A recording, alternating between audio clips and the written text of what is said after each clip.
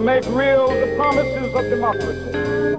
Today, we commemorate the 92nd anniversary of Dr. King's birth by honoring his lifelong commitment and achievements toward his dream for social change. Dr. Martin Luther King Jr. stood for equal freedom for all. He protested racial discrimination in federal and state law and became the chief spokesperson for nonviolent activism in the civil rights movement. Even the Prime Osborne Convention Center that we're coming to you live from was a public building that enforced segregation for many years. If you wanted to get in or out of Jacksonville, the railroad was the way to go. And there was one grand way in and one grand way out, the Jacksonville Terminal train station. Having opened on November 17, 1919, the Jacksonville Union Terminal was the rail gateway to Florida, and during 6 decades of service was the largest railroad station in the South and among the busiest terminals in the country, with up to 10 million passengers in a single year. The terminal was located in La Villa, an historic African-American suburban neighborhood. It was a heavy area of traffic for the Jacksonville railroad industry and was referred to as the Harlem of the South, the Mecca for African-American culture and heritage in Florida. Like many other public buildings in the nation at that time, the Jacksonville Terminal featured a separate waiting area for black residents, an unfortunate reality of the time. Passengers would wait for their trains in the segregated waiting room, very different from the grand arched ceiling in the main waiting room. Dr. Martin Luther King Jr. became a leader in the civil rights movement when he was involved in the Montgomery bus boycott, which was a catalyst for change, ending racial segregation on all Montgomery public buses. I have a dream that my 4 little children will one day live in a nation where they will not be judged by the color of their skin, but by the content of their character. I have a dream today. About 1 year after Dr. King's speech at the March on Washington, the Civil Rights Act of 1964 was signed into law, ending segregation in public places and banning employment discrimination. Dr. King's unwavering efforts transformed him into a national figure and the best-known spokesman of the civil rights movement. When all of God's children, black men and white men, Jews and Gentiles, Protestants and Catholics, will be able to join hands and sing in the words of the old Negro spiritual, free at last, free at last. Thank God Almighty, we are free at last.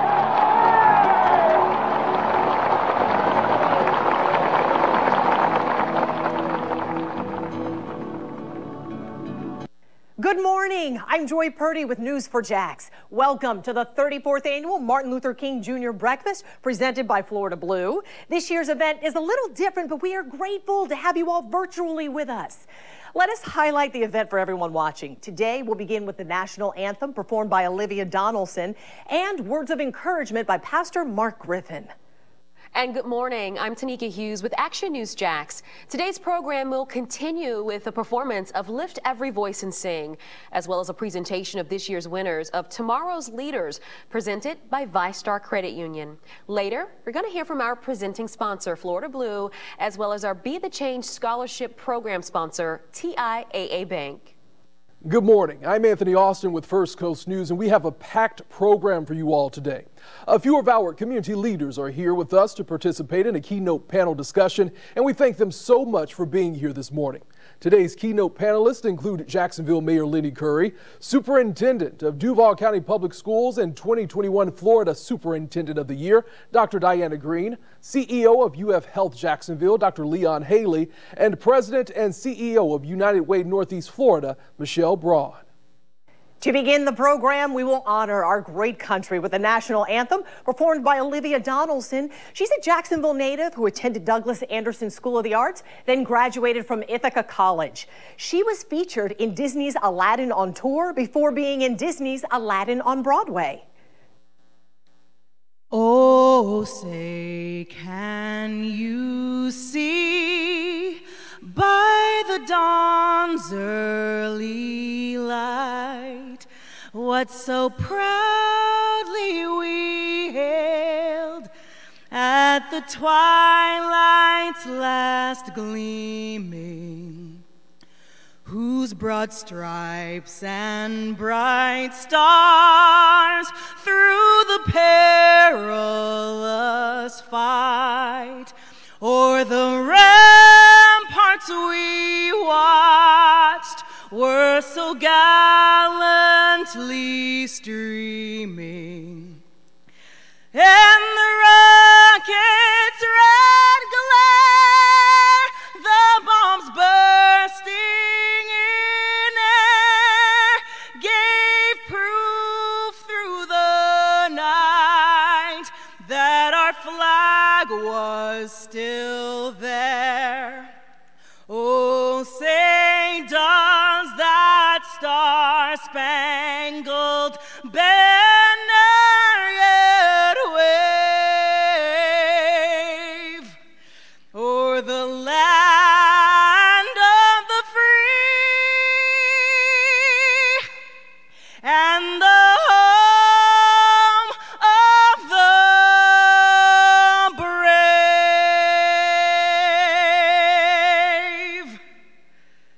Thank you, Olivia. And now, please join us in welcoming Pastor Mark Griffin from Wayman Ministries for today's words of encouragement. Love is the foundation of my faith in God. The Bible says that God is love. In fact, to be more accurate, 1 John 4:8 says that anyone who does not love does not know God, because God is love. Love then becomes the true litmus test for those of us who call ourselves Christians or neighbors or friends, even those who call themselves patriots. During his speech entitled, "Where Do We Go From Here?" Dr. King made the comment of sticking with love instead of hate. It was in 1967, a time when hate was acceptable, when hate was to some extent the status quo. And if we're not careful, we could find ourselves not going back to the future, but instead going forward to our past. A past when we judge people by the color of their skin and not by the content of their character. This profound speech was delivered to an audience that was full of preachers.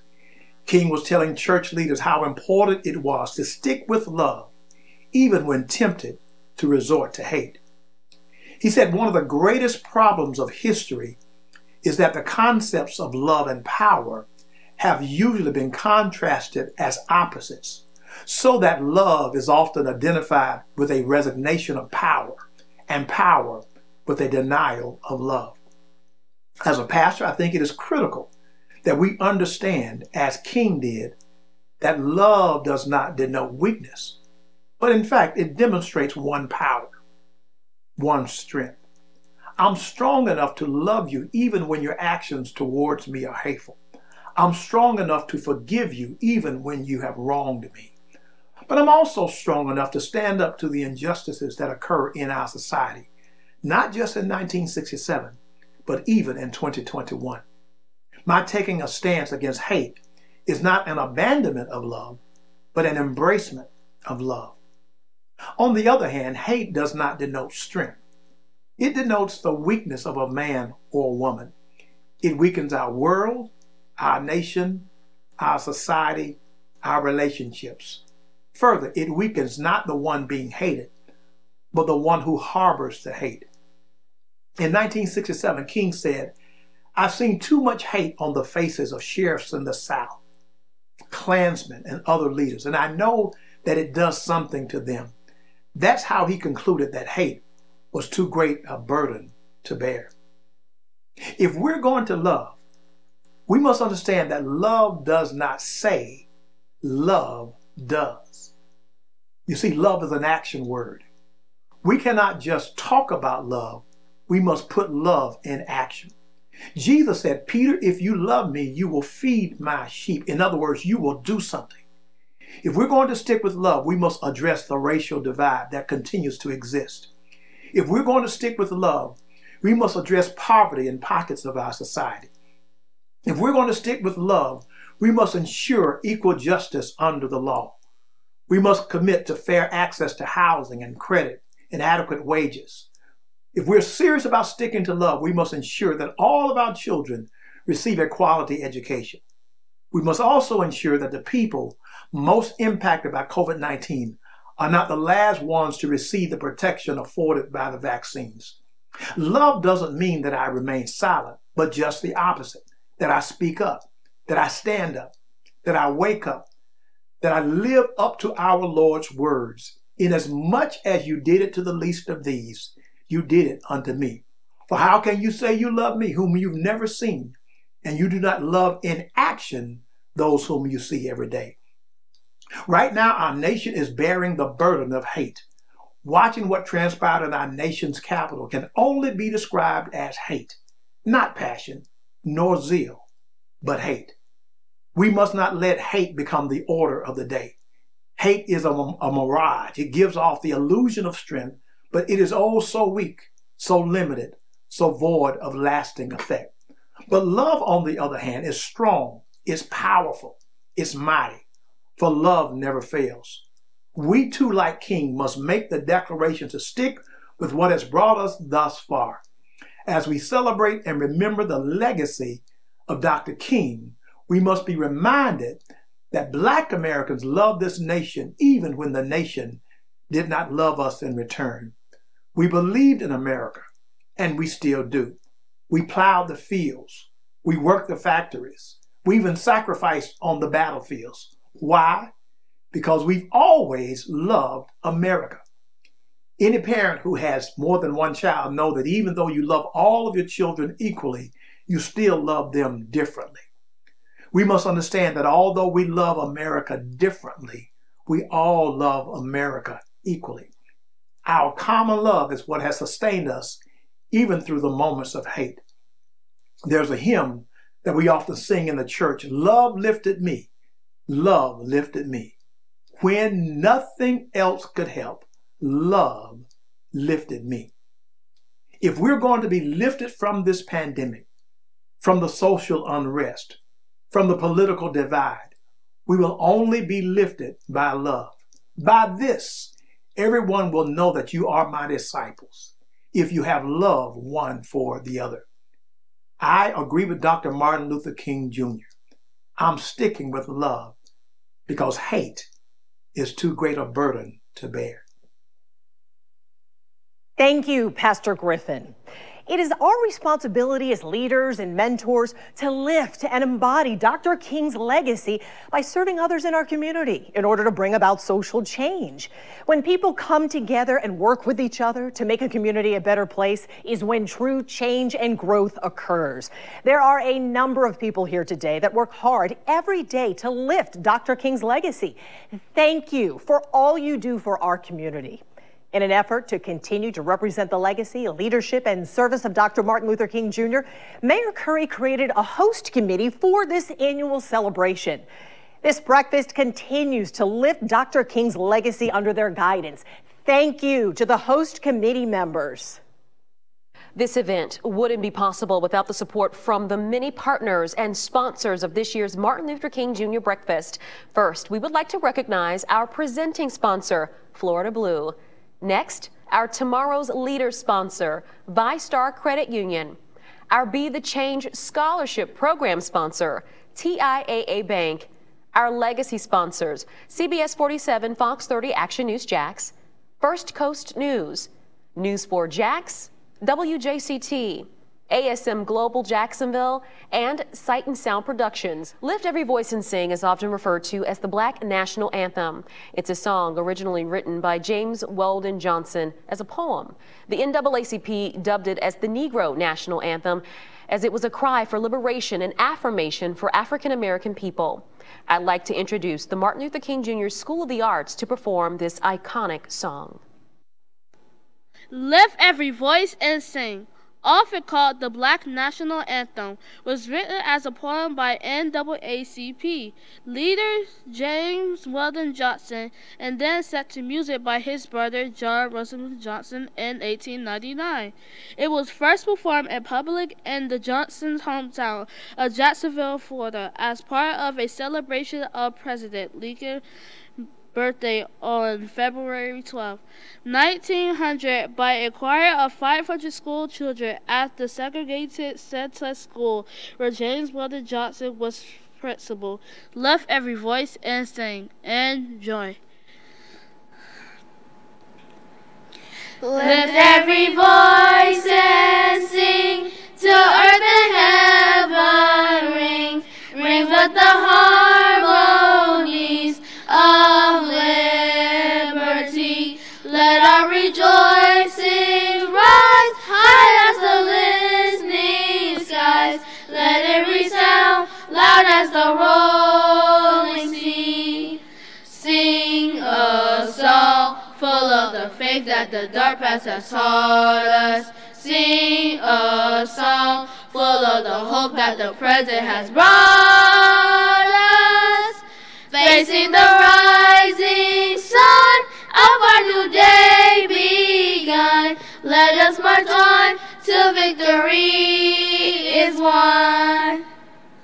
Stony the road we trod, bitter the chastening rod, felt in the day that hope unborn had died. Yet with a steady beat have not our weary feet come to the place on which our fathers sighed. We have come over a way that the seas have been watered. We have come treading our path through the blood of the slaughtered. Out from the gloomy past, till now we stand at last, where the white gleam of our bright star is cast. God of our weary years, God of our silent tears, Thou who hast brought us thus far on the way, Thou who hast by Thy might led us into the light. Keep us forever in the path we pray. Lest our feet stray from the place was our God when we met Thee. Lest our hearts, drunk with the wine of the world, we forget Thee. Shadows beneath the head, may we forever stand, true to our God, true to our native land. Now, introducing tomorrow's Leaders Winners, please welcome Amanda Crawford with ViStar Credit Union. The Tomorrow's Leaders Award recipients are nominated by a teacher or community organization for their volunteerism, leadership, and community service. These students are a diverse group of youth who epitomize the ideals and principles of Dr. King and work to lift his legacy in their everyday lives. Dr. Martin Luther King Jr. said, "I have decided to stick with love. Hate is too great a burden to bear." This year, students submitted essays sharing about times in their lives when they chose love over hate, even when it seemed they might not be able to. Today, 3 students are being recognized as tomorrow's leaders. We will hear the essays from the first place elementary, middle, and high school winners. Caden Cohen, 5th grade, Central Riverside Elementary. Charlotte Kessler, 8th grade, La Villa School of the Arts. Jagger Leach, 12th grade, Stanton College Preparatory. Now let's learn a little more about the winners as we watch a video about each and hear their winning essays. My name is Caden Cohen. I am 10 years old. I am in 5th grade and I go to Central Riverside Elementary School. Some people still can't get the gist that Martin Luther King died because he was fighting for our rights. He fought for the rights of the people with my color. We have a Caden Cohen here. Come on, man. You are first place winner for tomorrow's leaders. When the mayor came to surprise you, what was going through your mind? I know, shocked, but well, I really had no words. We noticed. Yeah, we did. Just the way he put that together, and he tied in so much of Dr. King with what he sees going on in the world in his life, and then what he faces based on his race and his culture, and how he brought all of that together and didn't spend an essay about me, or complaining about what's going on in the world, but put that whole spin on it about what needs to change, what's still changing, what has changed. And it was just incredible. I wrote it with more intentions of doing good in the world. When people read my essay, I'm hoping that they see, well, dang, the world really isn't as good as it is supposed to be. What is hate? Hate is a strong dislike towards someone or something. We as people stumble upon hate too many times to count. Hate also tends to take on a life of its own, many times starting as a small seedling and spreading like a cancer across society, across humanity. As hate grows and spreads, we feel our nation's freedom slowly being stripped away. As hate abounds, one can become its prisoner. This can evolve into an imprisoned mindset, diminishing the light of compassion through the darkness of hostility. But that light can be stoked, and that imprisoned mindset freed. Our society needs to know that one act of goodwill, just one seedling of love, can bring about change. Dr. Martin Luther King Jr. said, "I have decided to stick with love. Hate is too great a burden to bear." Relating to this quote may not come easy for many. With police brutality against black people across the country, it is easy to just choose hate. With so much social injustice surrounding us in these times, to actively spread the seeds of hate does not take so much effort. But more hate will not stop the violence. It will only fuel the fire. More hate will not bring us life. It will breed death. Our country's adoration towards humanity must never change, because choosing to see the greater good in others will allow others to see the greater good in you. In the words of Dr. Martin Luther King Jr., "I have a dream that my 4 children will one day live in a nation where they will not be judged by the color of their skin, but by the content of their character." This powerful quote chooses love and hope. It inspired people of color facing racism, discrimination, and unequal rights to fight with their voices and their love for one another. Allowing them the opportunity to have their character recognized for peace and love promises the hope to bring liberty and justice for all people. I believe that all people are created equal no matter the color of their skin.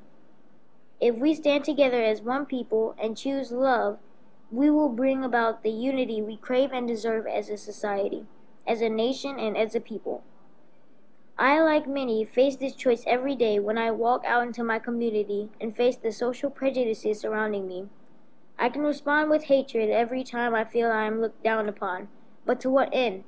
My goal is to earn the recognition of those in my community by sowing the seeds of love and respect and seeking to empower rather than destroy. In conclusion, darkness cannot drive out darkness. Only light can do that. Hate cannot drive out hate. Only love can do that. As said by Dr. Martin Luther King Jr. Let's unite as a nation, as a country, and as a people and implement change. Remember, kindness can reign over antagonism if we as a community increase the gesture of generosity and sow the seeds of love. I'm Charlotte Kessler. I'm 14 years old. I am in 8th grade and I go to La Villa School of the Arts. I mean, he said those words in even such a tough time, and he still chose not to hate on other people. He was trying to tell us all to just love each other, and that we shouldn't judge people by anything. And I think that's really inspiring. Is there a Charlotte Kessler in this classroom? Hi. I just want to say, great work. So proud of you, proud of your writing, but also proud of your topic, your subject. I have 2 daughters, and through them can connect with what you wrote about in terms of what you see in media, social media, all of the pressure, and frankly, some of the hate and the nastiness. So good for you for standing up for yourself, for standing up for girls and women. and for standing up for what's right. I look forward to meeting you someday. It happened last year.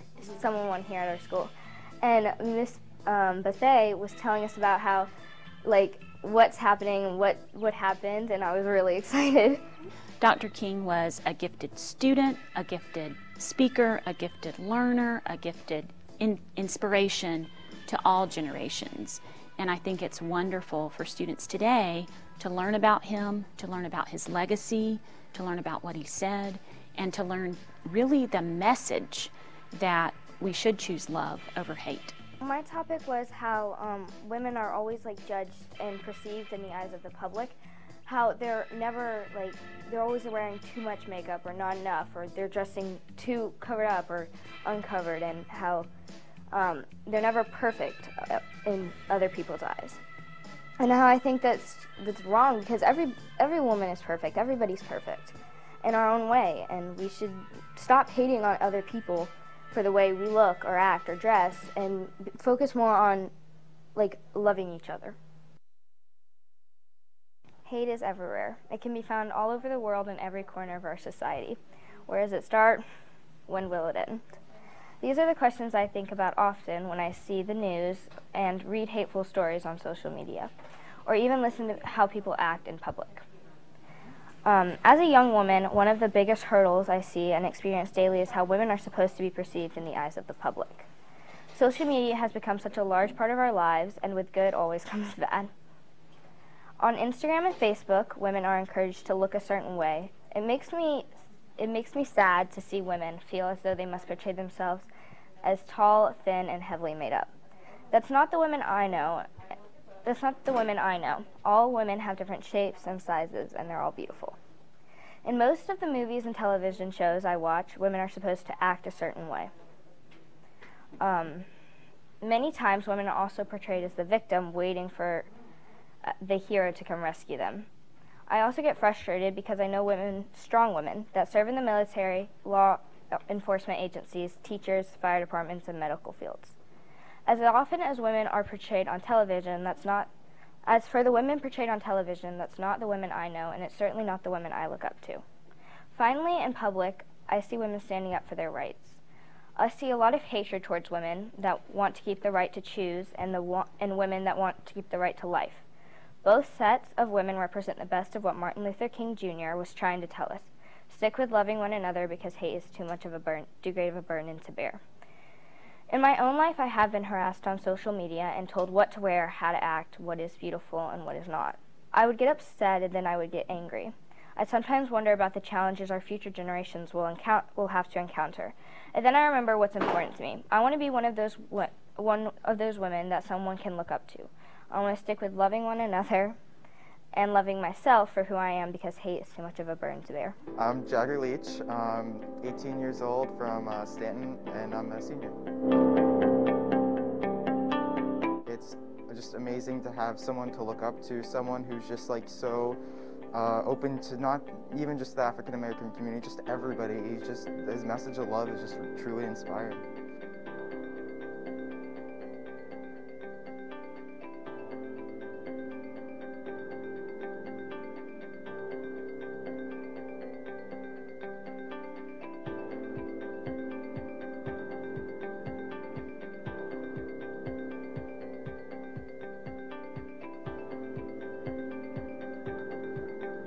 Jagger believes strongly that conversation and inclusivity is so important, which totally is what Martin Luther King was all about.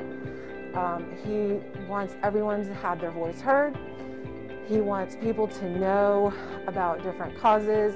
He wants people to feel included, and he has recognized that when people feel included, that they are much more able to give and be part of the group. I wanted my answer just to be truly from the heart. I didn't want it to be like a scripted message where I just chose love over hate. But I wanted it to truly be like something that people who were reading this would be able to be like, I guess, inspired by it, just like as I was inspired by Martin Luther King. So truly just bring his message of love just to fruition. As an American Jew, I face hate all the time. Whether it's going to school and hearing students tell Holocaust jokes, or applying to a college that I later find out supports the anti-Semitic BDS movement. Whether it's anti-Semitism, racism, bigotry, or prejudice, the easy reaction is to fight hate with hate. But as Martin Luther King once said, I have decided to stick with love. Hate is too great a burden to bear. I have taken this approach to dealing with anti-Semitism. One instance of this was during my sophomore year. I was sitting in math class and we had some free time to catch up on work and chat with classmates. I noticed that there were two kids in front of me giggling and speaking in Arabic, including one classmate that I had been friendly with. During their conversation, I heard what sounded like the word Yehudi, which is the word for Jew in Hebrew. I knew that Hebrew and Arabic were sister languages, and their use of the word and tone of language took me by surprise. After they used the word once more, one of the kids looked back at me and continued laughing. Once again, I felt uncomfortable, but I let it go. A couple minutes later, one of the kids turned around, chuckling, and asked me where my horns were. There is a popular anti-Semitic trope of Jews having horns, but I never thought that people, particularly my classmate from school, actually believed Jews had horns. This person was clearly just trying to get a laugh from his buddy. Reading about people perpetuating anti-Semitic tropes had filled me with anger. But now faced with it in person, for some reason, I didn't feel hatred. I knew that my classmate was a good person. We had talked previously and helped each other stay on top of work in the class. Instead of responding angrily, I simply told him that Jews did not have horns, and it comes from a translation error in the Latin Bible. We talked for a little bit, and I brought up how Jews and Muslims are historically brothers and sisters, and that we should show love for one another. Rather than replying angrily, I replied with love in my heart. He seemed to realize what he had said was wrong and apologized. We went throughout the year, talking as we had before, and no hatred was perpetuated. After this encounter, I chose to dedicate myself to doing what I could to stop anti-Semitism. I spent some time to further research the ADL, the Anti-Defamation League, and participated in a 6-week study abroad trip to Israel, studying the Israeli-Palestinian conflict with the hopes of understanding each perspective. Benjamin Franklin wisely said, "There was never a good war or a bad peace." His words may never have rung truer than today. Let's give our tomorrow's Leaders winners a virtual round of applause. And now, let's welcome Mr. Darnell Smith, Florida Blue Market President for North Florida.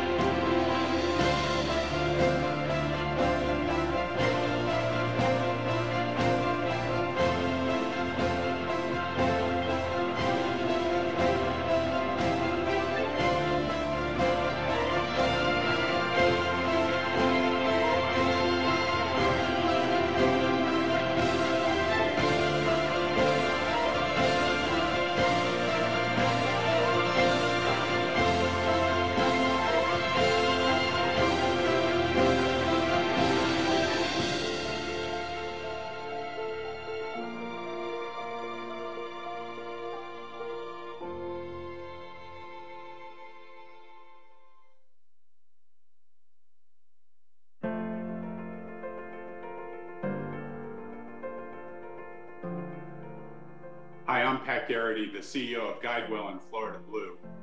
All of us have experienced losses from COVID-19. In fact, in my family, we lost my mom, my dad, and my sister. And those losses were not due to COVID, but we were not able to come together and grieve as a family. We've all experienced loss, and we all have to do something and take action for our community. We need to act out of love and not out of fear. And our action needs to be to get a vaccination. I'm Pastor Mark Griffin. This past Thanksgiving was the first time in a long time that I did not get to spend it with my mother, who is 88 years old. And I want to make sure that that never happens again due to COVID-19. So my mother has already received her first vaccination. And as soon as it's my turn, I want to make sure that I do the same thing. I want to encourage you, whenever it's your opportunity, make sure you get your vaccination, because it's so important that we get back to a normal life, which we cannot do until we receive the COVID-19 vaccine. From me to you, what I think is important for you to know is, as this vaccine has been developed, there has been an opportunity for minorities, including Blacks, to be involved in the research. And that, in and of itself, is one of the things I think that should be encouraging to us about feeling safe accepting the vaccine. My two 81-year-old parents have received their first dose of the Moderna vaccine, and as soon as I have an opportunity, I will be in line as well. Take care. For those who have had the virus itself, it still is very beneficial for you to receive the vaccine. Research has been showing that it enhances the protection you get if you get the vaccine, even though you've had the virus already. So I want to encourage everyone to get it. It doesn't cost you much. Actually, it doesn't cost you anything. So whether you have insurance or don't have insurance, if the vaccines come near you, get it, okay? The COVID vaccine is crucial to helping to control the pandemic. We all have a part to play, including getting vaccinated when it's our turn. We want to be able to protect ourselves and the people we love most to make sure that we are all stronger and safer together.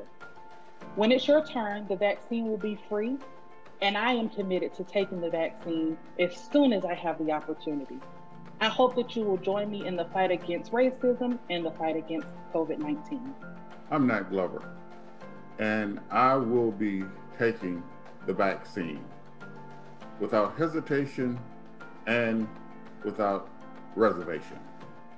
And of course, I encourage you to do the same. The vaccines will be given in classes. Of course, the most critically at risk first, and then when your class comes up, please get the vaccine as soon as possible. The vaccine is a scientific process, and it is designed to help you, to protect you against COVID-19. We must all remember, even though we are vaccinated, please remember to continue to wear your mask in the appropriate way, which is covering your nose and mouth like this. That's the only way to help stamp out this virus. We can do this together, we can do this for our community, and we can act out of love for one another. Hello friends, my name is Darnell Smith, Market President of North Florida at Florida Blue. Thank you for joining us to celebrate the life and legacy of Dr. Martin Luther King Jr. On March 25, 1966, at a press conference before his speech of the Medical Committee for Human Rights Convention, Dr. King said, "Of all the forms of inequality, injustice, and health is the most shocking and the most inhuman because it often results in physical death." Let that sink in. Nearly 55 years ago, Dr. King described precisely what we are experiencing today. The fact that Black Americans are dying at a rate well beyond those of other groups from COVID-19 is not a surprise to those who have been paying attention. What do health and healthcare have to do with civil rights? Dr. King often advocated for equality in areas of poverty, racism, education, and housing. We now refer to those as social determinants of health because we understand the relationship to a person's health. The absence of civil rights affect health. I'd be remiss if I did not thank everyone, especially first responders, medical personnel, healthcare and government leaders who worked tirelessly to ensure that all of us are safe and well. Additionally, I applaud all essential workers, teachers, servers, and anyone on the front line for working to keep our freedoms and economy strong. The term civil rights is defined as the rights of citizens to political and social freedom and equality. The freedom and equality of people of color are breaking through right now due to the relentless hard work of so many of you who refuse to allow anyone's voices to be muted, as evidenced by the 82-year-old former cotton picker in Georgia who recently helped pick her grandson to be the first black senator of that state. So many civic, business, and government leaders are working tirelessly to drive change that will ensure equity, equality, and justice for every citizen. This moment in our country feels different. Months after the terrible tragedy that resulted in the death of George Floyd, leaders and organizations are more resolute than ever in the pursuit of Dr. King's dream. Last June, Florida Blues parent company, Guidewell, established the Equity Alliance Task Force to address systemic racism and resulting health disparities for Black Americans. Over the next 5 years, Guidewell has committed $25 million in investments to organizations focused on diversity and inclusion, as well as health equity. Our city government, chamber, and many civic and business leaders have similar commitments. I know many of you are involved in the relentless work to achieve freedom and equality for people of color. Let's demonstrate our leadership by getting our communities vaccinated against COVID-19 so we can get on with the business of freedom and equality for all. Thank you. Thank you, Dornell. So I don't have to tell you this. You know this year has looked a lot different than it has in the past. And along with the theme, we've decided to do something a little different today.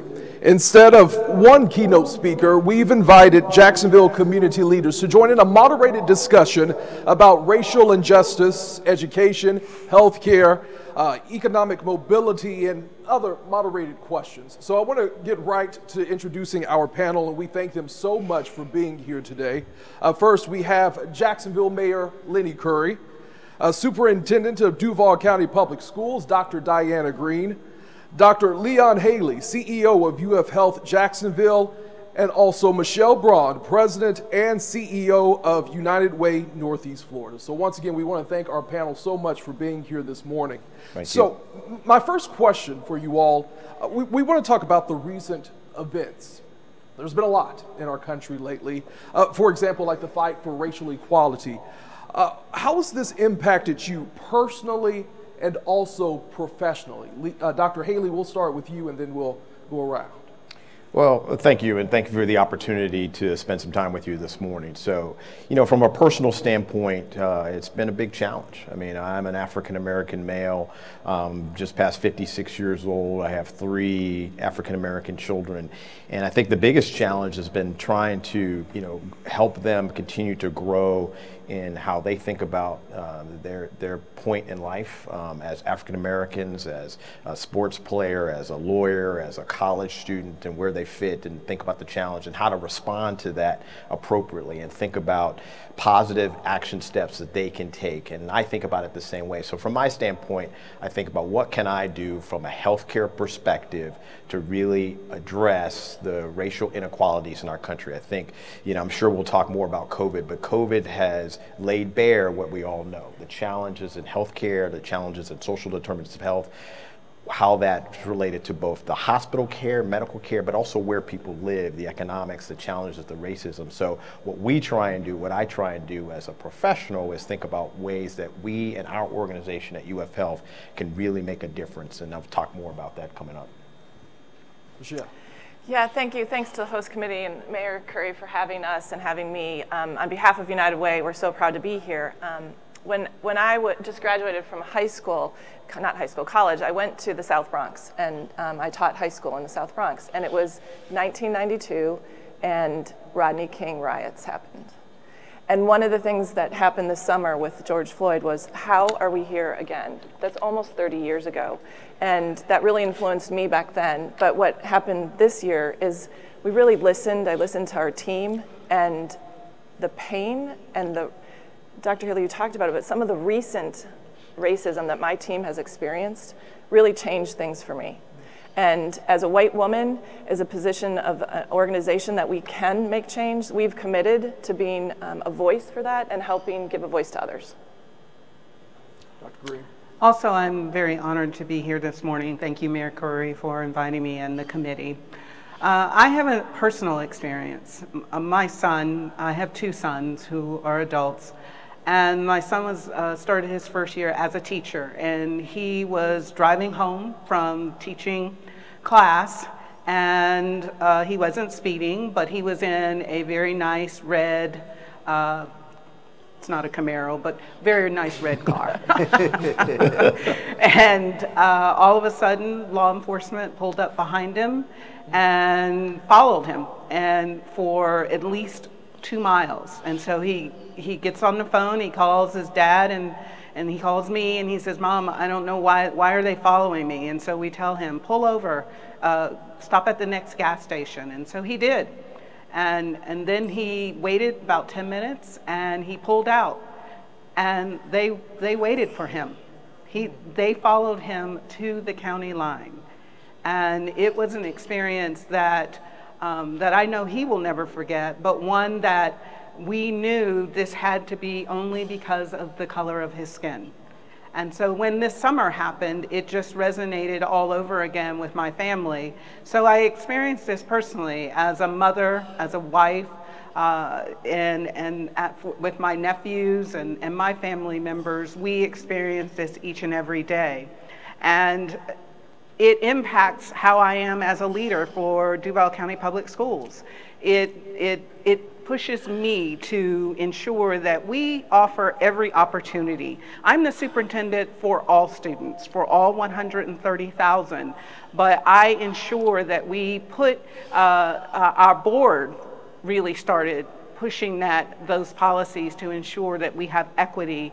And my role is to make sure that we implement those practices. And we work very hard to ensure that all of our students have access to high quality education, because we know that education can be the pathway to prosperity, it can be the pathway out of poverty, it can be the pathway to many of our students realizing their dreams and their desires.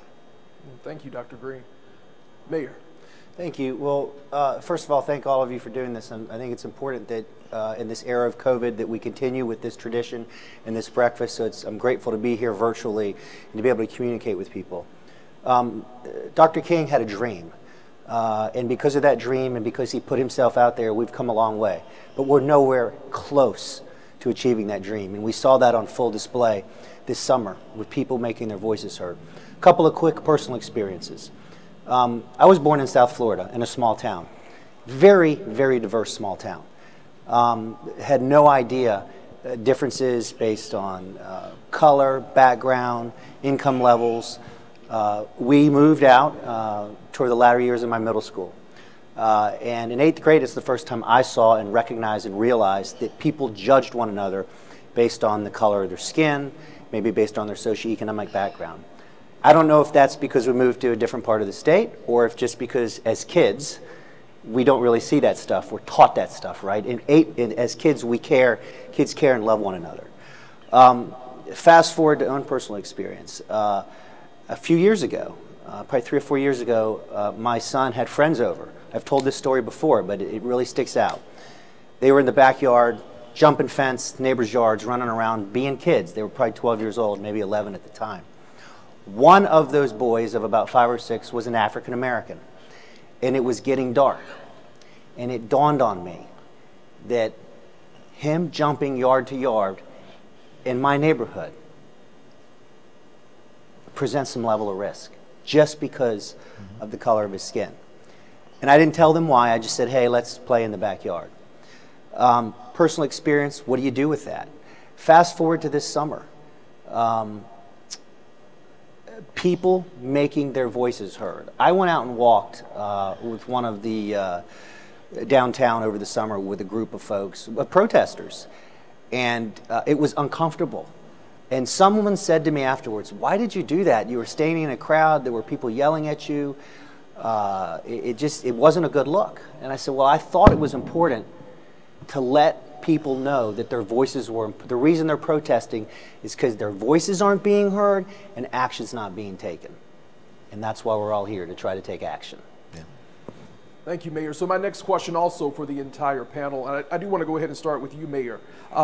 As the top leader in our community, what are your ideas or plans you already have in place to unite the people in our city during these very tough, intense times? Well, I've always led with the one city, one Jacksonville. And I've always said that that's an incredibly fragile idea, and it's not easy to do, and that is to be one people. We have experienced that in times of crisis. We come together when we have a hurricane. We come together when COVID started, early this past year. People were unified and not attacking each other. So I think it's just important to remind each other that we have it in us. I have policies in place that represent and invest in all neighborhoods, investing in our youth and education, making sure we are working towards economic equity and opportunity for everyone. But I think the way that we treat each other really matters, and it's not always easy.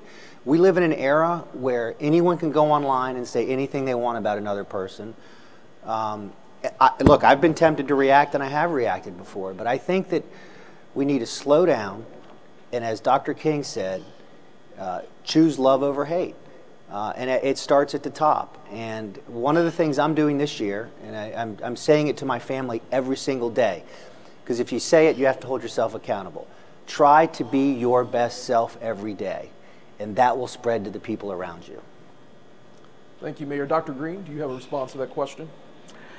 Yes, as the leader of Duval County Public Schools, we advocate for Team Duval, that we're all in this together. Every time I have an opportunity to speak, I talk about, hey, it's time to get off the sidelines and get into the game and be a part of the solution instead of standing on the sidelines criticizing. One of the things that I've done with our employees and our students is actually being transparent and writing to them.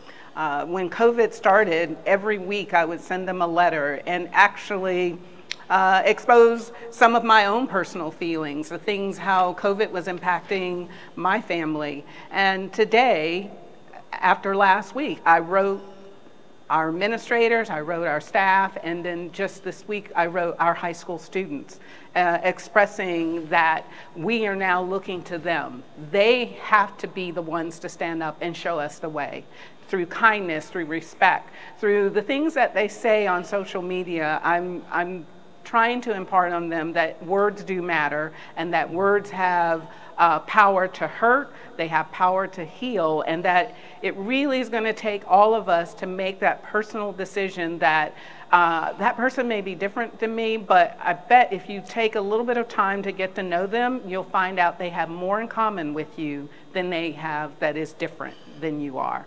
And so we are really working with our staff. I think we've come together as a school district, and COVID played a big role in that, in that we understand that we are going through trying times, and that it really will take all of us working together, and that we have to put our, not just put our differences aside, but to work to break those barriers that are separating us. Michelle?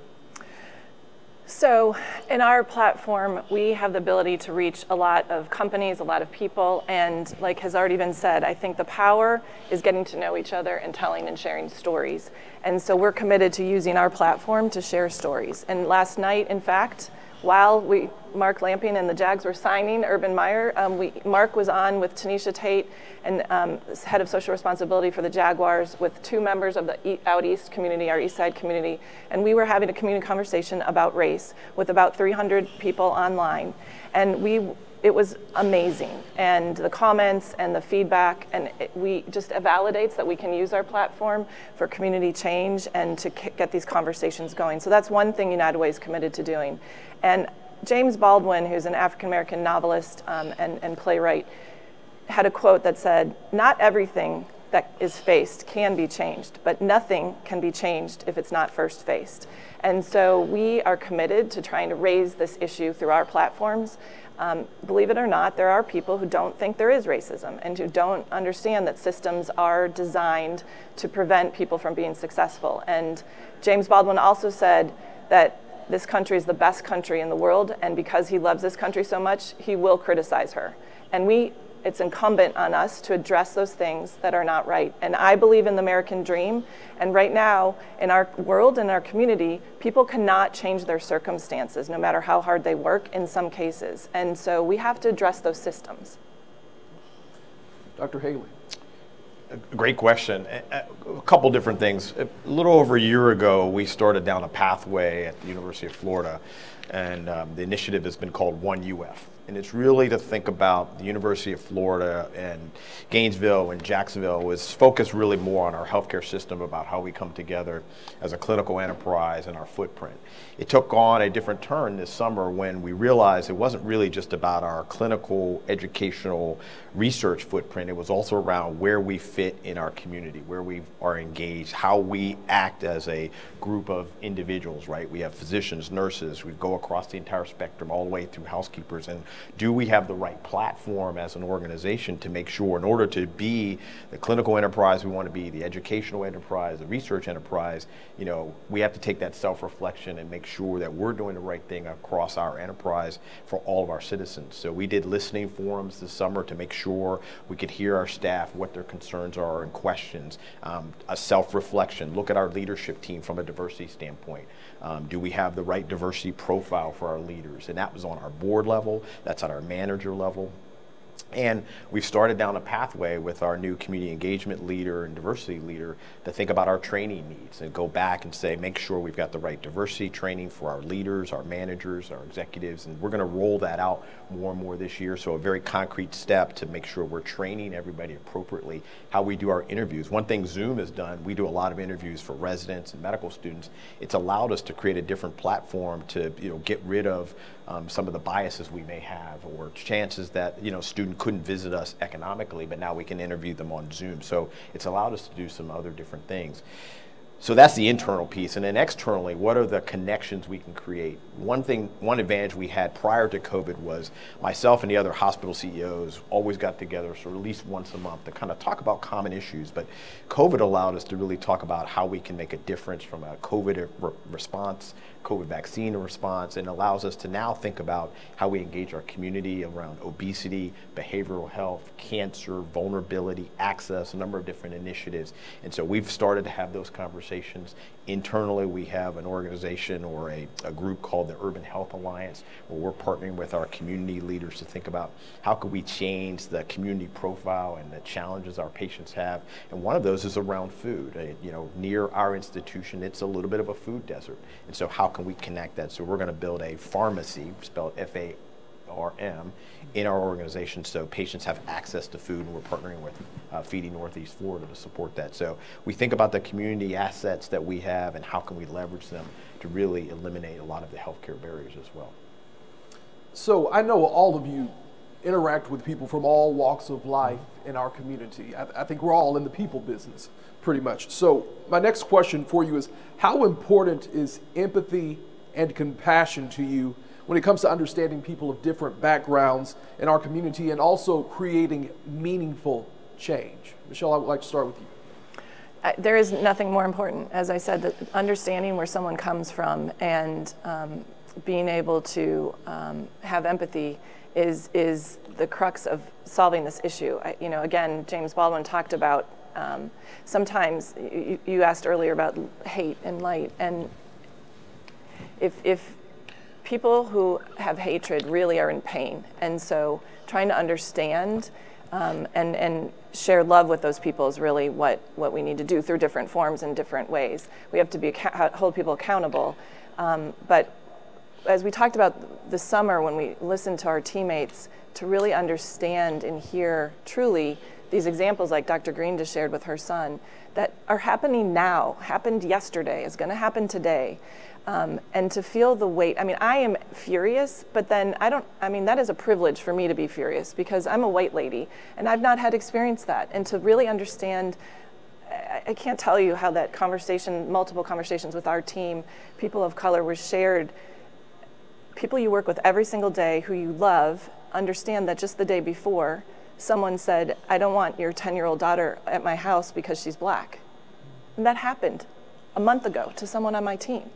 And so I think when you hear those stories, that's why, Dr. King had a great quote about part of racism is because we're separated. And we have to figure out ways to come together. And so we're really, we're committed at United Way to using our platform. We have great partnerships with both Dr. Greene and Dr. Haley and others. And so we're going to continue to bring people together. Thank you, Michelle. Dr. Greene? Dr. King said, if we do not work together as brothers, we will perish as fools. So having compassion is indeed important for us to, when we're working with young children, middle school students, high school students, you have to have great compassion for middle school students because I'm not sure where their brains go during that time of their life, but they make rash decisions and they look to their peers for a lot of their answers and I have a special place in my heart for middle school teachers because I know it's definitely a challenge.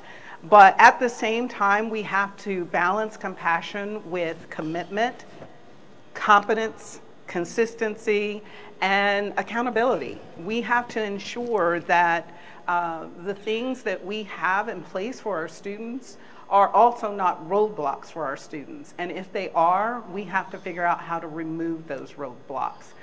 So again, it's back to coming together and working as a team, or we're going to perish as fools and not, unfortunately, we'll ask the question, how did we get here? And it's because we've been blind that the signs have been coming to us. We're just not paying attention. And if we're not paying attention in light of what's going on in our nation at this time, then I can't think of a time that we will start to pay attention. Mayor. Yeah, well, Dr. Greene, I have two middle schoolers, as you know, and I will say, so it comes into my house every night. But I will say, in all seriousness, that there are some teachers and leaders in the schools that my daughters attend that are having real impacts on my daughters' lives because of their experience, the exact drama that you just discussed. I think compassion and empathy is very important. And simply put, we can't condone bad behavior, right?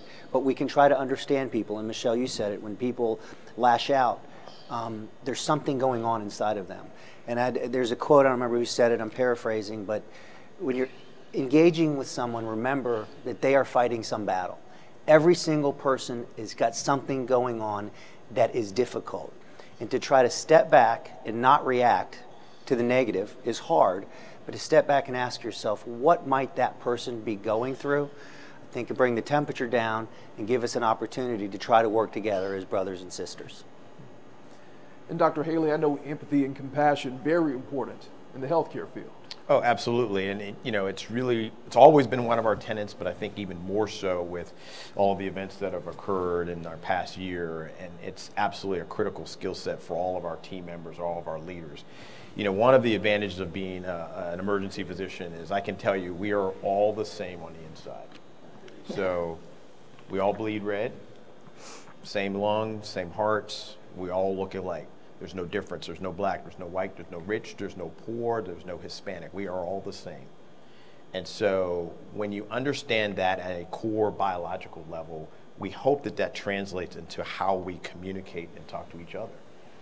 We are all human beings. We are all Americans in this country. We live in a great country. We have the opportunity to continue to push it forward right? We have to be empathetic. We have to recognize the differences that we have, but then the opportunities that we have together to push us into a new direction or a continued direction of greatness and equality and get rid of all of the barriers that are there. But we have to recognize that we're different. We have to accept everybody's difference. To the mayor's point, people have all kinds of challenges. We have to understand everybody's challenges.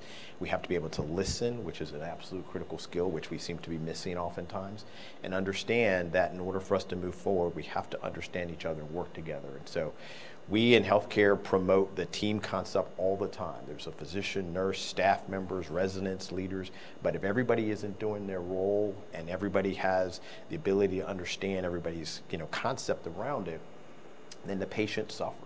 And so, but you also have to understand the differences and the uniqueness and the talents that everybody brings and make sure we're operating at the maximum level. So it's really important for healthcare leaders to have that emotional intelligence, have to be empathetic, have to be humble, but also come together, understand the differences, work together as a team to really push things forward.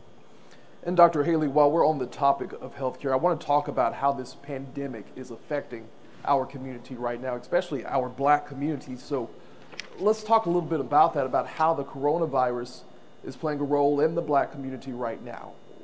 What are the statistics? Yeah, so coronavirus has been when we get an opportunity to look back at it, it'll be a fascinating opportunity to think about health and epidemiologic, study. You're talking about a disease that ranges everything from being completely asymptomatic to death. There's not too many diseases in healthcare that do that. But one thing that COVID has done, to your point, is really expose some of the challenges we have in our racial demographics and how it's impacted. So unfortunately, in this community and across the country, what we've seen is a couple of different things. That African Americans, Hispanics are getting COVID about 2 to 3 times more than whites. They are being hospitalized with COVID 2 to 3 times more than whites. They are dying from COVID 2 to 3 times more than whites. When I look at our own statistics in our hospital, we've admitted well over 1,000 patients with COVID. 54% of them have been African American. And what's partly driving that is a number of different things. There's comorbidities, so hypertension, diabetes, high cholesterol, obesity, those are all pushing, and unfortunately we see more of that in the African American community, and that's driving hospitalizations, and unfortunately that's driving the deaths. So that has been the big challenge that we've seen. Now, that being said, there's a light at the end of the tunnel, and it warmed my heart coming from UF Health Jacksonville down here this morning, where I was able to pass our own vaccination efforts where we're vaccinating seniors and members of our healthcare workers. I passed the VA, who's also doing their vaccine distribution right now, and then you come to Prime Osborne. So we have the opportunity to change this, but we also know that we are still having people die at significant rates, getting COVID, and so we're still in the battle, but great opportunity for us to continue to think about health disparities, how we continue to approach it. And we know that the vaccination rate is low for Blacks. What are solutions to overcoming the preconceptions about the vaccine and distrust of vaccines in the Black community? Yeah, it's great, great question. And I think a couple different things. Number one, we need to understand the trust, and there's legitimate reasons for the trust. So if you look at our history, unfortunately, you think about the Tuskegee experiment, Henrietta Lacks, there were times when African Americans were taken advantage of from the perspective of understanding disease, progression, and study. And so there are legitimate reasons why people are concerned. That being said, we have put a number of things in place in healthcare to prevent that in the future and as of now. And so one of the things we've been working on, and we work with multiple groups, and we've talked to Duval County School students, is really around education. So educating people around the vaccine, its discovery and its delivery. I think what people don't understand is the mRNA, so the messenger RNA protein that's been developed to help promote this vaccine. We've been working on that for years, trying to find the right disease, quite frankly, to use it for. So there are a number of people that have been working on that for a long time, and now we've been able to put it into good use. So a lot of time on education, a lot of time understanding what people's fears and concerns are. We will talk to whoever to make sure we can communicate the vaccine and how it's rolling out and what the side effects are. I've had 2 doses. I had a sore arm. That's it.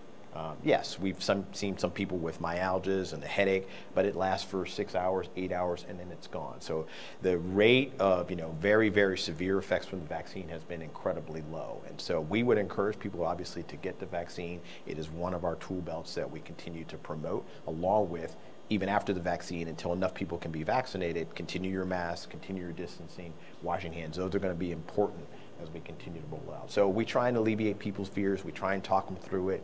One of the reasons why I was one of the first people to get the vaccine, I wanted people to see an African-American leader get the vaccine televised. That wasn't the intent, but make sure people felt that I would convey comfort for individuals, and if they had any questions, call me. People call me all the time, and we've talked people through it. So those rates are rising, so people are very very excited to get it. I can tell you, if you look at our senior population, very excited to get the vaccine. Long lines as you've seen across the country, and so there are groups of people. My own parents can't wait to get the vaccine. Unfortunately, I live in Pennsylvania, where they haven't started rolling out to seniors yet.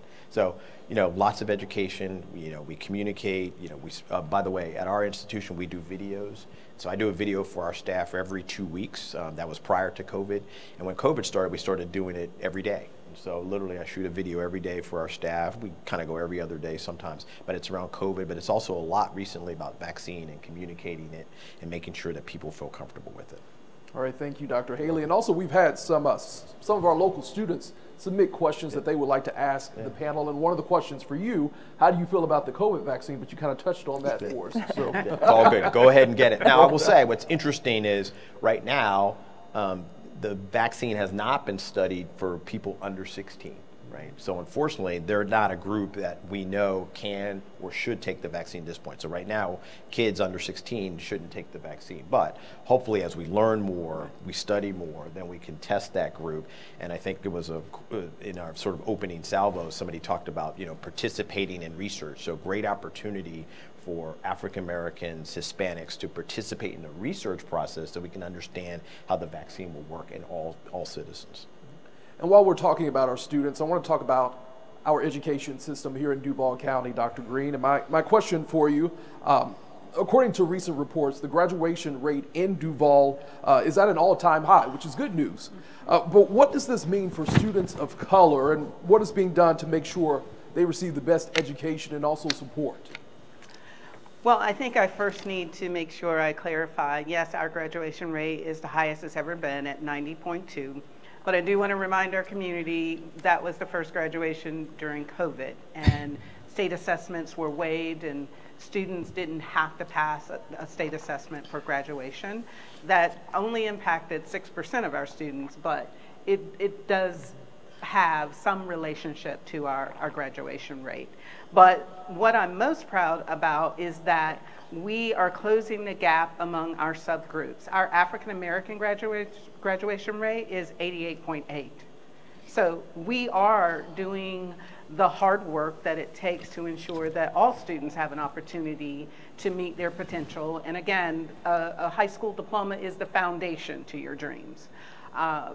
We have a process in place through our school district. I want to give credit to one of our new board members, Dr. Coker Daniels. She, along with a team now being headed by Corey Wright, Assistant Superintendent of Research and Assessment, developed a framework to go into high schools and to work with every single student to figure out what are the roadblocks to them not graduating, or what could be a roadblock, and then develop solutions along with our high school principals, guidance counselors, their teachers, on how to remove those roadblocks. That process started over 5 years ago, and every single year since then, our graduation rate has improved and narrowed the gap between African American, Hispanic, our students with disabilities, our ELL students, our social economic, low social economic students. So today in all of our traditional high schools, we've reached less than 3% difference between Caucasian students, or technically our Asian students actually has the highest graduation rate. Between those subgroups, we've narrowed it down to about 3%. And so We think we are headed in the right direction, that Duval County Public Schools is one of the highest performing urban school districts in the nation. For the last few years, we've been in the top 10 as it relates to NAEP scores. We are 4 points away from being rated an A school district. So parents and the community should be very proud of a school district that not only is ensuring that we're providing the highest quality education, but we are also advocating for the vaccine for our employees, our teachers. Moved beyond their fears and entered into those classrooms to teach our students. Our students their families moved beyond their fears and have entered into the classroom. Over 77% of our students attend brick and mortar, and they are following our protocols. They are wearing their masks. They're social distancing as much as possible. Even our high school students, they're doing their very best.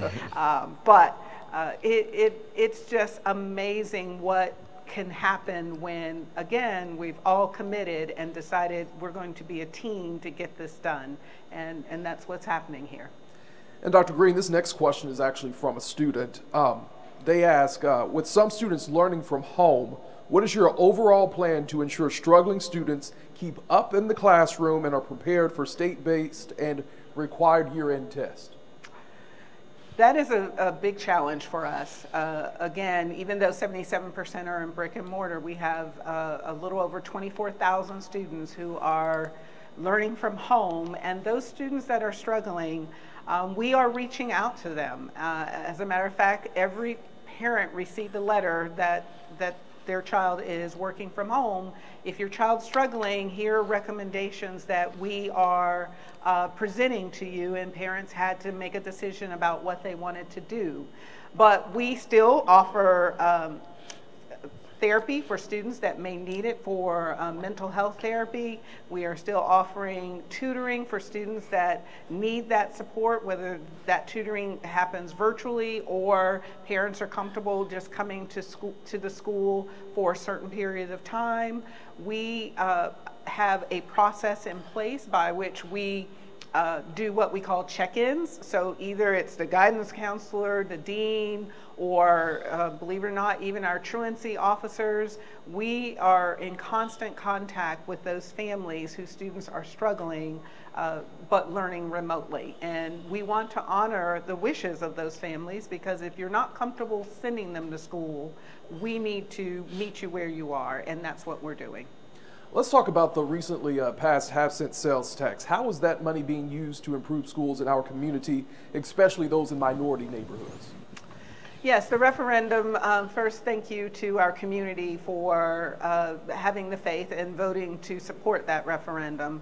That is a 15-year project, and many of the schools that need to be replaced or rebuilt are in those neighborhoods, our urban core. And we had over 22 community meetings with the community to talk about the changes that needed to be made, and that Duval County has the oldest schools in the state of Florida, and our oldest schools are in mostly our northwest side of our community. And the funding will allow us to start that process of moving forward, of replacing those schools. People think about, well, it's the teacher that makes that makes the difference, and they're absolutely correct. But we have to attract teachers to want to teach into those schools. When you go to someone's house, the first thing you notice is their house. You notice their furniture. You notice all the things, and even you notice these things. And if you're not comfortable, then I'm going to have a hard time getting you to commit to stay. And we need facilities that are functioning with 21st century resources. We have buildings that if you walk in that building, your cell phone just doesn't work. And we're in an era where our teachers are supposed to be able to immediately dial 911 if they needed to from their mobile phone. Well, if your mobile phone doesn't work in the building, then we have an issue. So we have a range of issues, whether it's safety and security, to ensuring that students have access to 21st century resources, that this referendum will allow us to accomplish. And our goal is to ensure that the communities where those new schools are being built, those schools are going to be built. Dr. Greene, thank you. Michelle, let's talk about the United Way and the work that you're doing here in our community.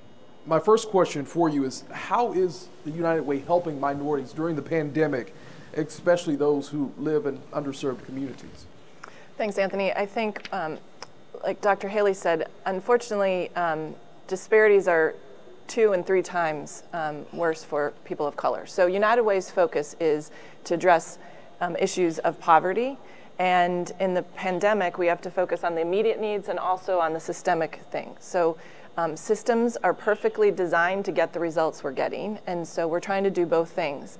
We're trying to address immediate needs. So we have a 211 call center where we have call specialists who anyone can dial 211 from any phone and get referred to their needs. And sometimes we refer to these amazing partners. The city is a partner in that work. Those calls more than doubled. And in fact, in those first few months during the pandemic, calls for food assistance went up 400%. In this day and age, in our community, people are hungry.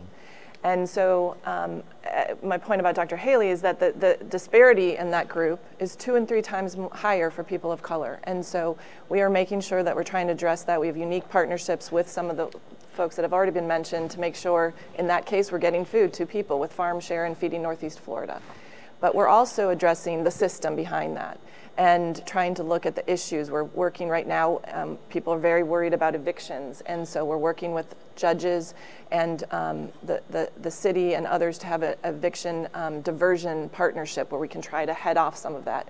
We work with JEA on electricity bills and helping people pay that. Many generous people in this community, including the city, helped fund a relief fund when COVID hit that we ran. $5.4 million went out the door in almost 8+ weeks, which is a very short time to get that much money out the door. And the highest needs were on food and helping pay rent and electricity bills. But we try to fund both things. We try to fund both the basic needs as well as the systems. And so my next question for you, how do you create a community of opportunity? What is the United Way's focus this year? So our mission and our vision is to build a community with our partners, a community of opportunity where every single person has hope. Hope's not a strategy, but people have to have hope. A community of opportunity where everyone has hope and can reach their full potential. And right now in our community, that's not happening. 40% of people in our community cannot meet a minimum survival budget. So that means they have to make trade-off. Do I buy my medication or do I buy my food? Or do I, if I can't get to work, I lose my job, and now I'm officially in poverty. And so all our systems, all our programs, our partnerships are designed to tackle those issues. Right now in Jacksonville, if someone is born in the lowest rung of poverty, unfortunately, there's less than a 5% chance they're going to get all the way out of poverty. And we know that's not the American dream. That is not, that is what Dr. King was fighting for. Ultimately, it was about economics and the disparities. And so we are committed to even more to looking at those core issues and partnerships in community. We think that the people with the best answers are the people that are closest to the issues. And so we're changing some of our processes so that we can get closer to the people in community and build solutions with them. This next question is from one of our Duval County students, and they want to know, how are you planning to help families post-pandemic? Well, when we're going to be post-pandemic, Dr. Right, Haley? which is a good question. When will Great that be? question. Truly, we were in the middle of doing some strategic planning, and we said, okay, we're not looking 5 years out now like some plans do. We need to look right now and here. And so the things I just talked about really are the things we're focused on. The disparity, especially focused on community, and how can we help the things like we're talking about, make sure that we use our network to get people vaccinated and make, break down barriers and have conversations to make that happen. How can we make sure that we're addressing, you haven't seen the same food lines here in Jacksonville like you have in some cities. And that's not by accident. That's because a lot of people, the city, and our awesome nonprofit partners, have been on the front lines in so many ways in addition to the hospitals and our teachers. And they have come up with so many creative ways. So we are trying to, in the immediate aftermath of the pandemic, learn and really address the issues so that we can change things that, we say we don't want to go back to normal. We're ready to take off the masks and not have to social distance, but we're committed to not going back to normal. Normal meant that 40% of people can't meet their bills. And so in the post-pandemic, we're going to double down on those things, and we are going to be more focused on the disparities between people of color. Michelle, thank you.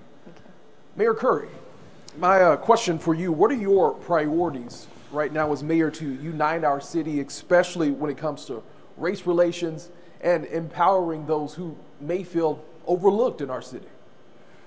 Yeah, I think first, policies matter. I've had budgets that have invested and will continue to invest in young people. That's educational opportunities, that's real job opportunities, that's summer programs, after school programs.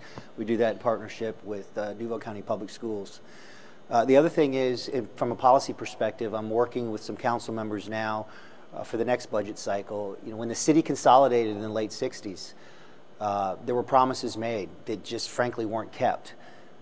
Neighborhoods and infrastructure. Many of those broken promises were in the African American community. So we're working on, in the remaining budgets I have, doing what we can to try to start to right some of those wrongs and those broken promises. But I also think that from a leadership perspective, how we communicate matters. Partisanship is destroying this country right now, and it's destroying communities. Look, before I was mayor of this city, I was the chair of the state Republican Party, so I've been involved literally in the heart and gut of partisanship. But I can say now that no divisive language, no partisanship language. We have to figure out how to speak together, unite together, and work as one community. That doesn't mean we're going to agree on every issue, but we've got to stop this partisan divide. And you've kind of touched on this a little bit, but I want to go into it a little bit more. I would like to address your priorities as it relates to creating effective change in our minority communities in the areas of crime, healthcare, and education. So crime continues to be a serious issue for our city, with yet another unfortunate homicide record this year. At the same time, when it comes to COVID, there's been a disproportionate rise, as we talked about with Dr. Haley, of cases among Black and other minority populations. So what are your solutions right now to overcoming the distrust of vaccines among the Black community? And when it comes to crime and education, what are you doing to ensure that these communities have the resources that they need right now? Well, one of the first things is where there are crimes committed, where shootings are happening, we have to act. Law enforcement has to get those people off the street. You have to have the enforcement arm. And if you talk to all communities, including the African American community in our city, they welcome more of a police presence that will, in fact, demonstrate that all neighborhoods matter and all neighborhoods need to be protected. We've invested in technologies that will get these, to get the folks that pull the trigger off the streets. But I go back to Kids Hope Alliance, which is where we invest in young people. These programs are critical, and they don't show results overnight. But so when I took office, there was a mayor's job program in place from the previous administration, a wonderful program that was doing good work. Members of the community asked me to expand that. We've expanded that to the private sector. They asked to expand it beyond the summer to year-round. So to be clear, a teenager that is currently working in one of those jobs programs is a teenager today that is less likely to get involved in a gang, in a drug deal, in a bad decision. So we as a community, it's hard to say this, but we're going to have to be patient.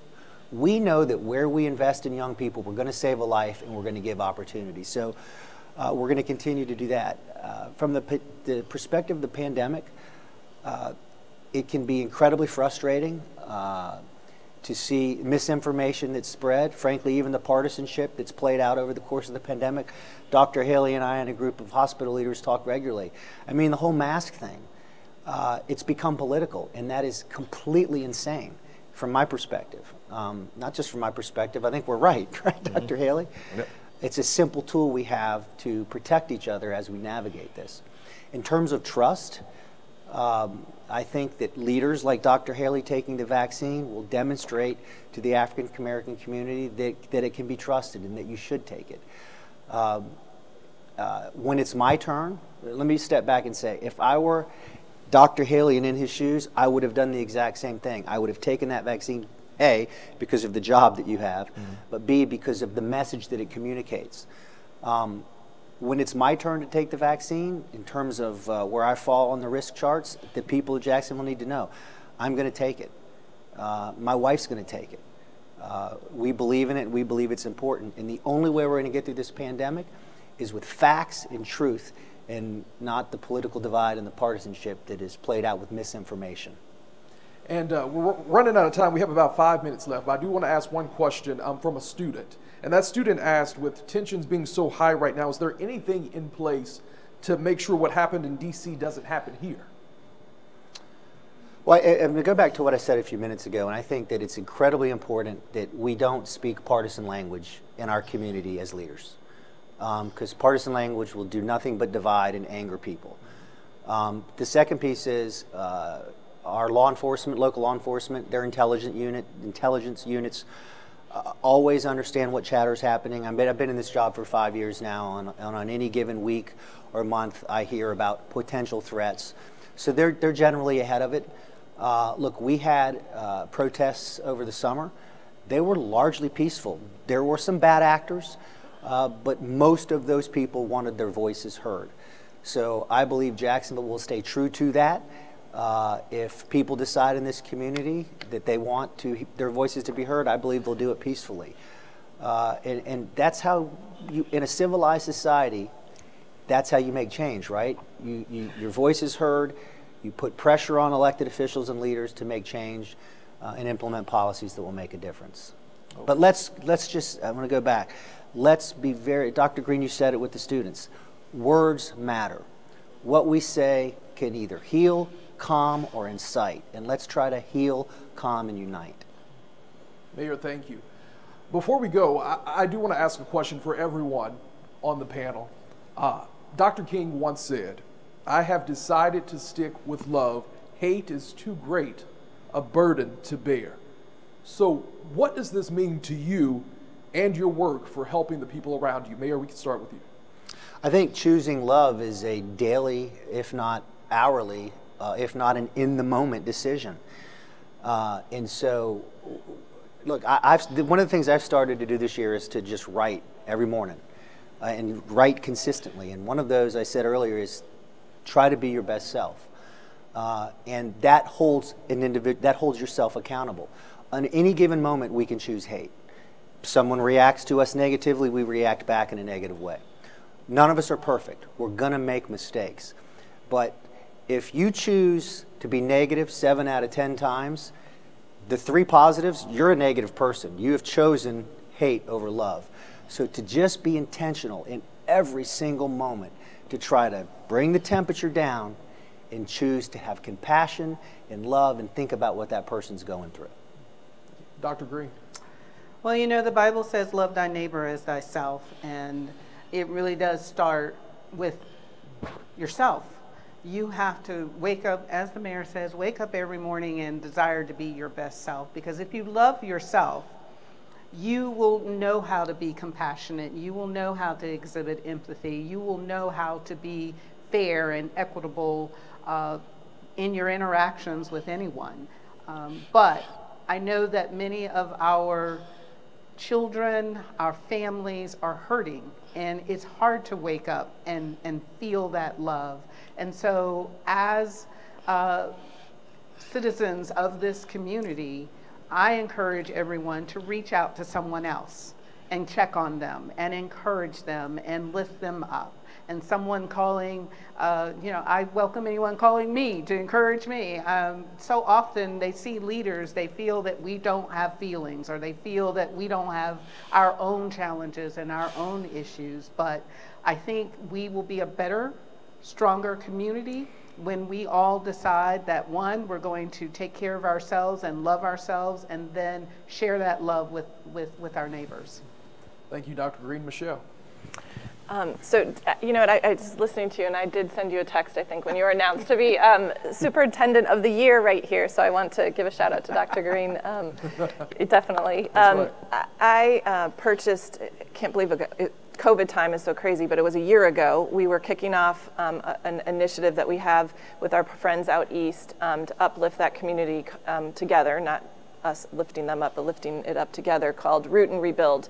And Suzanne Pickett is the head of the East Side Coalition, the historic East Side Coalition. She's also an artist, and she did a painting that I bought a year ago, because another thing we can do to support communities of color is to help support the businesses. And so I bought a painting she made, and it's a heart, and at the bottom has a quote by Dr. King that says, "The only force capable of changing an enemy to a friend is love."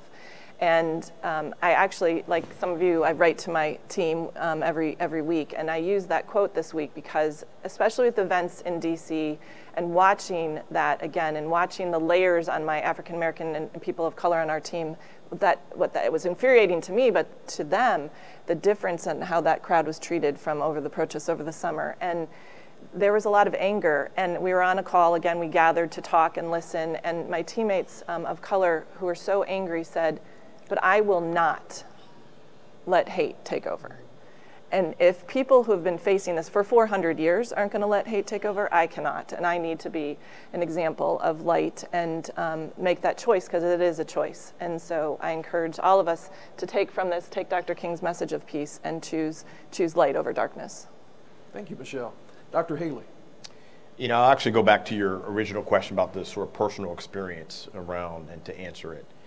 So I grew up in Pittsburgh, Pennsylvania. I had the opportunity to go to an elite private school outside of Pittsburgh, but I was the only African American in my class for really the first 8 years of being there.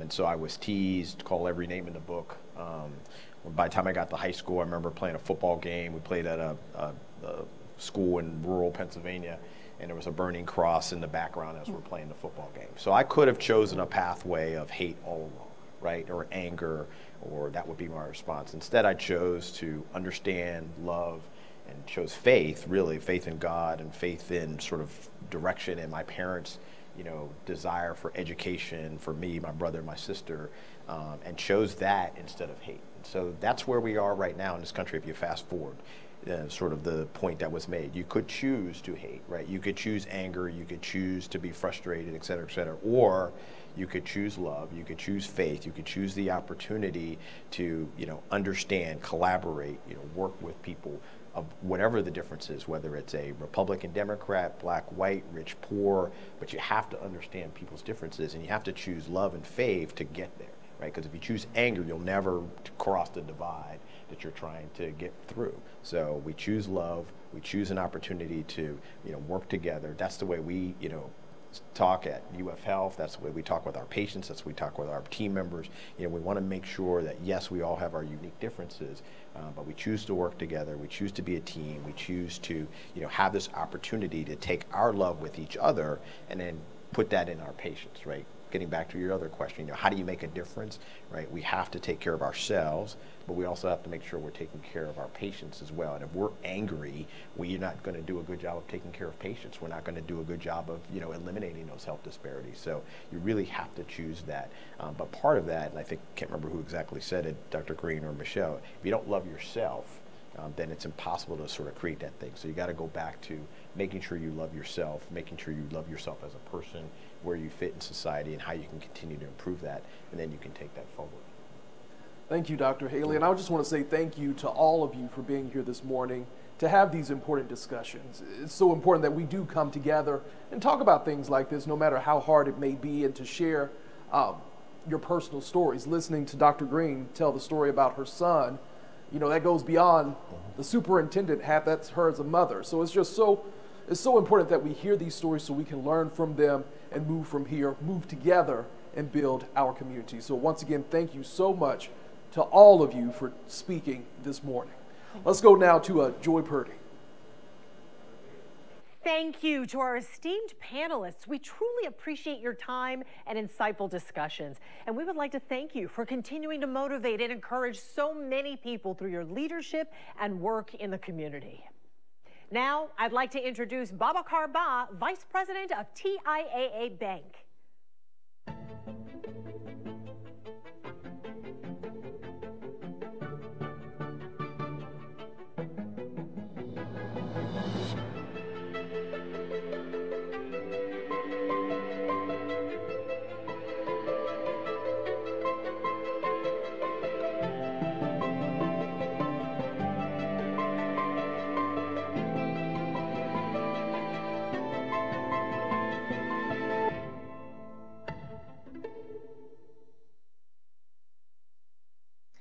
Good morning. I am Babakar Ba, Vice President at TIAA Bank. I'm really honored to be here with you today to celebrate the legacy of Dr. Martin Luther King Jr.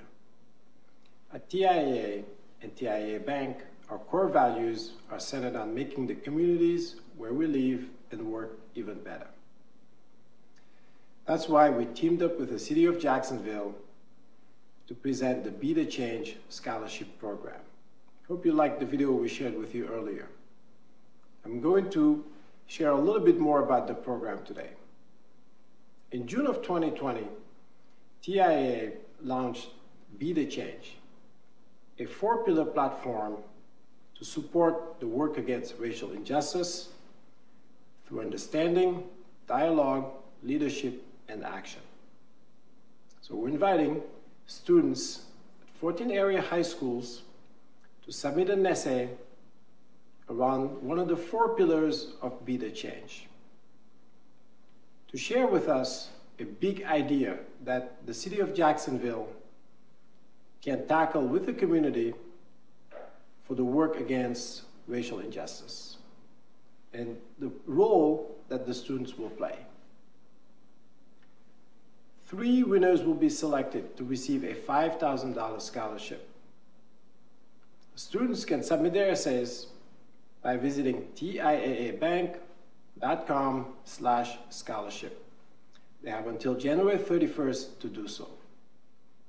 We will announce the winners by the end of February. Thank you very much for continuing to celebrate the legacy of Dr. King and our future generation of leaders. Thank you very much. Have a wonderful and happy MLK. What a way to bring this annual celebration to a close. We challenge everyone today to be the best at what you do, encourage others around you, and be the positive role model for change in our community. Like Dr. Martin Luther King Jr. said, I have decided to stick with love. Hate is too great of a burden to bear. Thank you for joining us at the 34th Annual Martin Luther King Jr. Breakfast presented by Florida Blue.